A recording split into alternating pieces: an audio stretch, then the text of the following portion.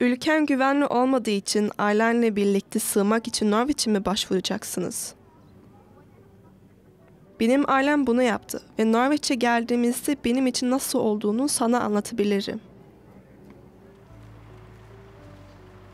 Geldiğimizde sığmak için polise başvurmak zorundaydık.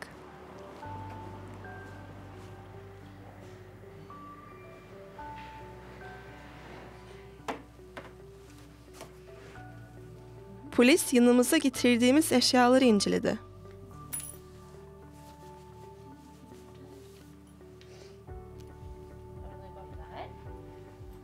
Polis kıyafetlerini ve ceplerini kontrol edecektir.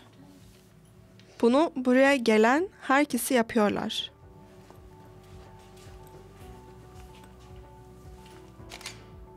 Polis fotoğraflarımızı çekti.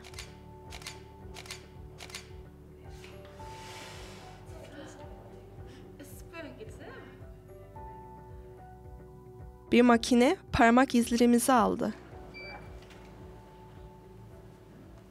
Kimsenin parmak izi aynı değildir. Bunu biliyor muydun? Bu şekilde polis senin sen olduğunu öğrenebilir.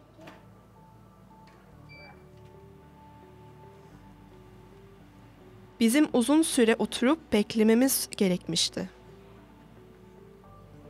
Orada yiyecek ve içecekler vardı ve de oyuncaklar.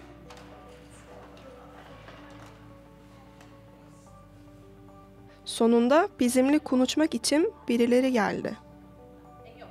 Bayan polisten birisi olduğunu ve ilk önce annemle konuşmak istediğini söyledi.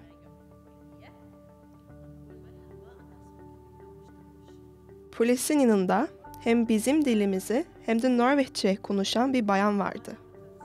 O bayan tercümandı. Polis bayan annemle konuşurken benim oynamaya devam edebileceğimi söyledi. Ama ben annemle gelmek istedim.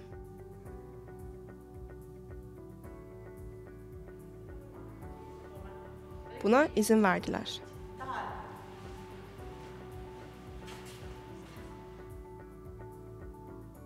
Bayan, odadaki herkesin sır tutma zorunluluğu olduğunu söyledi. Öyle olunca konuşulan şeyleri başkalarına anlatmaları yasak.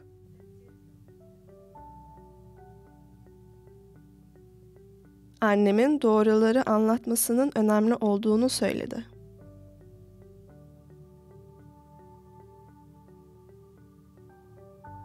Annem polisle uzun süre konuştu. Ülkemiz ve ailemiz hakkında konuştu.